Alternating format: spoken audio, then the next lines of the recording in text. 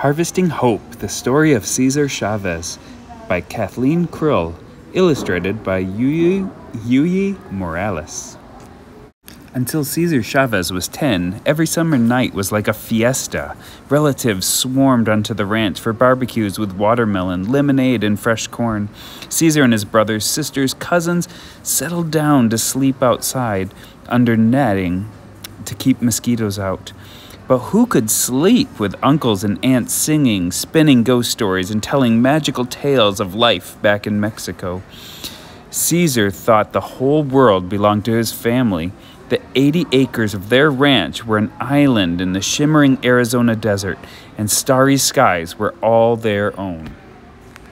Many years earlier, Cesar's grandfather had built their spacious adobe house to last forever, with walls 18 inches thick, a vegetable garden, cows, and chickens supplied all the food they could want.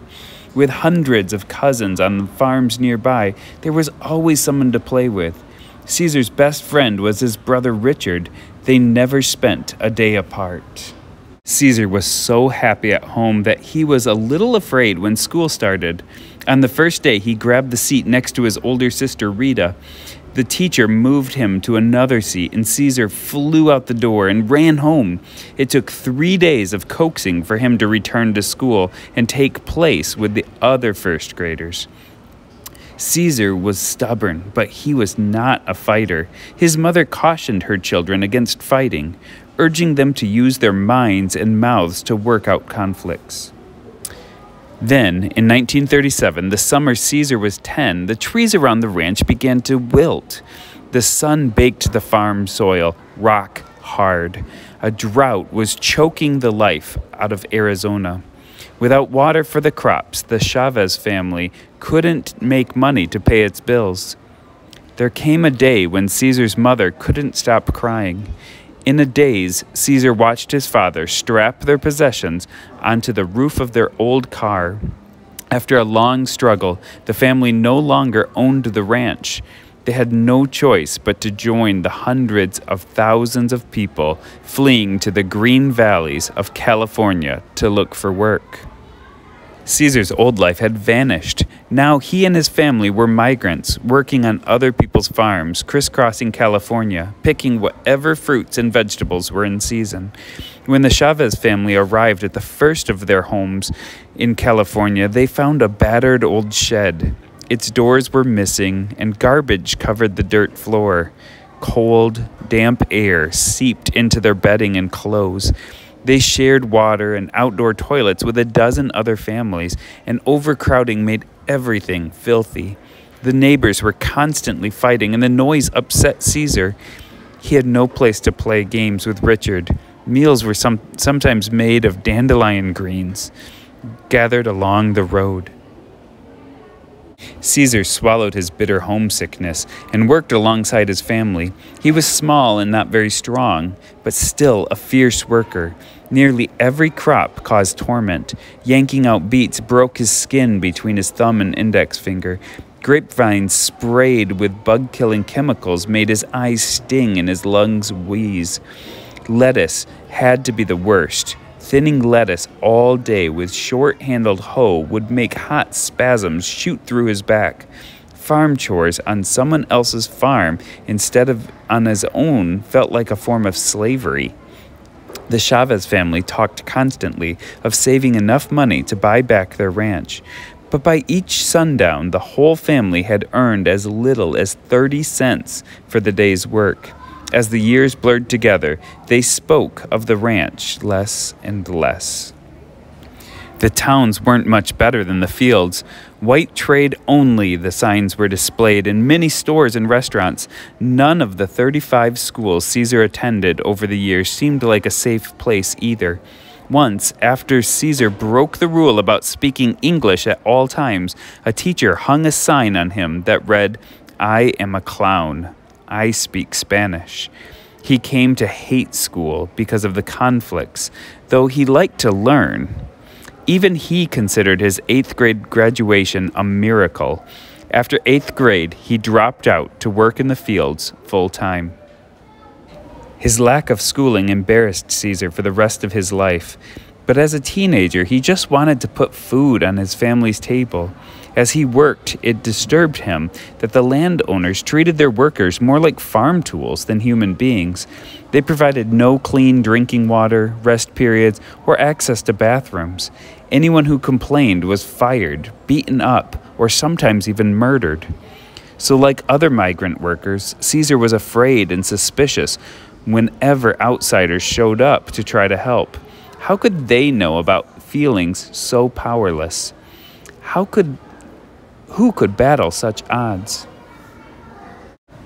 Yet Caesar had never forgotten his old life in Arizona and the jolt he'd felt when it was turned upside down. Farm work did not have to be this miserable. Reluctantly, he started paying attention to the outsiders. He began to think that maybe there was hope. And in his early 20s, he decided to dedicate the rest of his life to fighting for change. Again, he crisscrossed California, this time to talk people into joining his fight. At first, out of every 100 workers he talked to, perhaps one would agree with him.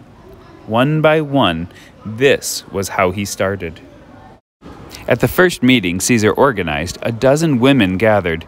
He sat quietly in a corner. After 20 minutes, everyone started wondering when the organizer would show up. Caesar thought he might die of embarrassment.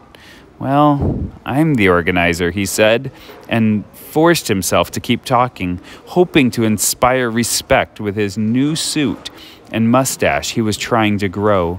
The women listened politely, and he was sure they did it out of pity. But despite his shyness, Caesar showed a knack for solving problems. People trusted him. With workers, he was endlessly patient and compassionate. With landowners, he was stubborn, demanding, and single-minded. He was learning to be a fighter. In a fight for justice, he told everyone truth was a better weapon than violence. Non-violence, he said, takes more guts. It means using imagination to find ways to overcome powerlessness. More and more people listened. One night, 150 people poured into an abandoned theater in Fresno. At his first meeting of the National Farm Workers Association, Caesar unveiled its flag, a bold black eagle, the sacred bird of the Aztec Indians. La Causa, the cause, was born. It was time to rebel, and the place was Delano. Here, in the heart of the lush San Joaquin Valley, brilliant green vineyards reached toward every horizon. Poorly paid workers hunched over grapevines for most of each year. Then, in 1965, the vineyards' owners cut their pay even further. Caesar chose to fight just one of the 40 landowners, hopeful that others would get the message. As plump grapes drooped, thousands of workers walked off that company's fields in a strike, or huelga. Grapes, when ripe, do not last long. The company fought back with everything from punches to bullets. Caesar refused to respond with violence. Violence would only hurt La Causa. Instead, he organized a march of more than 300 miles. He and his supporters would walk from Delano to the state capital in Sacramento to ask for the government's help. Caesar and 67 others started out one morning. Their first obstacle was the Delano police force, 30 of whose members locked arms to prevent the group from crossing the street. After 3 hours of arguing in public, the chief of police backed down. Joyous marchers headed north under the sizzling sun. Their rallying cry was "Si se puede," or "Yes, it can be done." The first night they reached Decorah, the marchers slept outside the tiny cabin of the only person who would welcome them. Single file, they continued, covering an average of 15 miles a day. They inched their way through the San Joaquin Valley, while the unharvested grapes in Delano turned white with mold. Caesar developed painful blisters right away. He and many others had blood seeping out of their shoes. The word spread. Along the way, farm workers offered food and drink as the marchers passed by. When the sun set, marchers lit candles and kept going. Shelter was no longer a problem. Supporters began welcoming them each night with feasts. Every night was a rally. "Our pilgrimage is the match," one speaker shouted. "That will light our cause for the farm workers to see what is happening here." Another cried, "We seek our basic, God-given rights as human beings. Viva la causa!" Eager supporters would keep their marchers up half the night talking about change. Every morning the line of marchers swelled, Caesar always in the lead. On the 9th day, hundreds marched through Fresno. The long, peaceful march was a shock to people unaware of how California farm workers had to live. Now students, public officials, religious leaders, and citizens from everywhere offered help.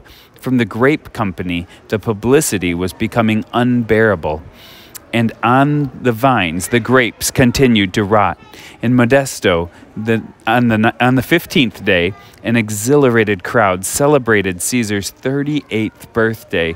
2 days later, 5,000 people met the marchers in Stockton with flowers, guitars, and accordions. That evening, Caesar received a message that he was sure was a prank. But in case it was true, he left the march and had someone drive him all through the night to a mansion in wealthy Beverly Hills. Officials from the grape company were waiting for him. They were ready to recognize the authority of the National Farm Workers Association, promising a contract with pay raise and better conditions. Caesar rushed back to join the march. On Easter Sunday, when the marchers arrived in Sacramento, the parade was 10,000 people strong. From the steps of the state capitol building, the joyous announcement was made to the public. Cesar Chavez had just signed the first contract for farm workers in American history. The parade erupted into a giant fiesta. Crowds swarmed the steps, some people cheering, many weeping. Prancing horses carried men in mariachi outfits. Everyone sang and waved flowers or flags. They made a place of honor for the 57 marchers who had walked the entire journey. The speaker after speaker, addressing the audience in Spanish and in English, took the microphone. "You cannot close your eyes and your ears to us any longer," he cried. "You cannot pretend that we do not exist." The crowd celebrated until the sky was full of stars. The march had taken its toll. Caesar's leg was swollen and he was running a high fever. Gently, he reminded everyone that the battle was not over. It is well to remember there must be courage, but also that in victory there must be humility. Much more work lay ahead, but the victory was stunning. Some of the wealthiest people in the country had been forced to recognize some of the poorest as human beings. Cesar Chavez had won his fight without violence, and he would never be powerless again.